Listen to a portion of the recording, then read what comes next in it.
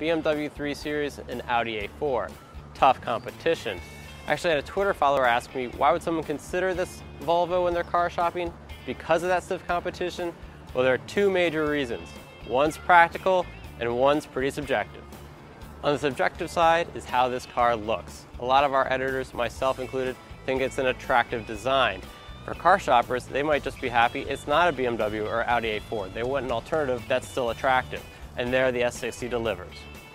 Even if you don't want a car that looks like a BMW outside, you're going to want one that feels like a luxury car on the inside, and the Volvo delivers there. I'd say material quality is right on par with that 3 Series. There are plenty of metal touches around the doors, on every knob. Metal is everywhere, and that kind of ups the luxury quotient quite a bit. I also really like the dark brown leather of these seats. One minor miss on the interior is this shifter. It's designed so at night it glows green, and it looks really cool at night, but in the daytime it looks a little cheap and plasticky. But what about the performance? That can't be the same as a BMW or Audi, right? Well, it's different, that's for sure. The S60 has a turbocharged 5-cylinder, yes, 5-cylinder engine, putting out 250 horsepower. That's 10 more than the new turbocharged 4-cylinder in the BMW 328i, but the BMW gets 10% better mileage. And in real-world driving, this Volvo has been really thirsty at the gas pump. With all-wheel drive like the one we have equipped here, it's been close to 20 miles per gallon in mixed driving, which is far behind the competition. There is a more powerful turbocharged 6-cylinder called the T6, but it comes only with all-wheel drive and costs around $41,000.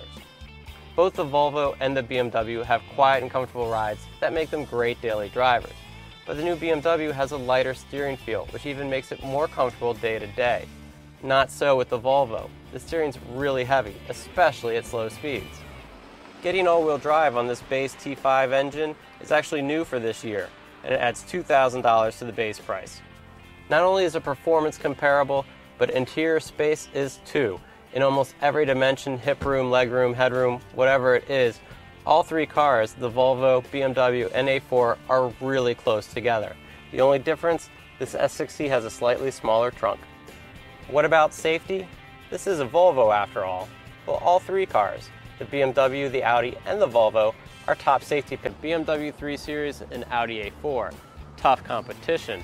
I actually had a Twitter follower ask me, why would someone consider this Volvo when they're car shopping? Because of that stiff competition? Well, there are two major reasons. One's practical and one's pretty subjective. On the subjective side is how this car looks. A lot of our editors, myself included, think it's an attractive design. For car shoppers, they might just be happy it's not a BMW or Audi A4. They want an alternative that's still attractive, and there the S60 delivers. Even if you don't want a car that looks like a BMW outside, you're going to want one that feels like a luxury car on the inside, and the Volvo delivers there. I'd say material quality is right on par with that 3 Series. There are plenty of metal touches around the doors, on every knob. Metal is everywhere, and that kind of ups the luxury quotient quite a bit. I also really like the dark brown leather of these seats. One minor miss on the interior is this shifter. It's designed so at night it glows green, and it looks really cool at night, but in the daytime it looks a little cheap and plasticky. But what about the performance?